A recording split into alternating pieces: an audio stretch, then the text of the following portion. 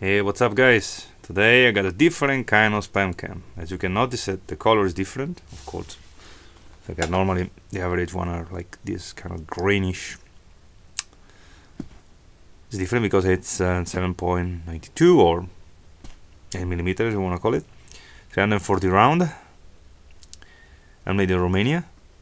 And I opened it already. Nothing different than a different spam cam. They smell different than ordinary spam cam, but maybe it's just me. As you can see, I opened it already without cutting myself. Let's see if I can do it without, like I said, cutting myself. As you can see, internally it's like a regular spam cam, nothing more, nothing less. The box, the ammo, as you can see, I'll show it to you.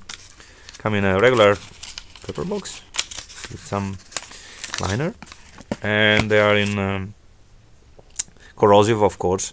They are better than primer. As you can see, they come in a 5-round stripper clip.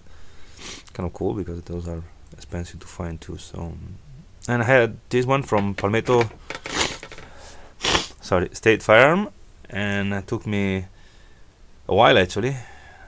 Some issue with this customer service and everything, but I saved $30, so I guess I was okay with that.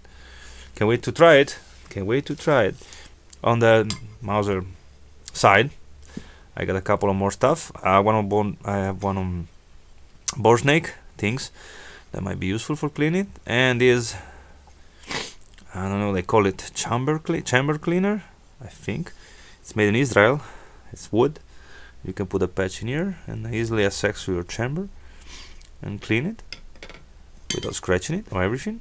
The other stuff I ordered is, one thing that was missing on my one is the rear side spring.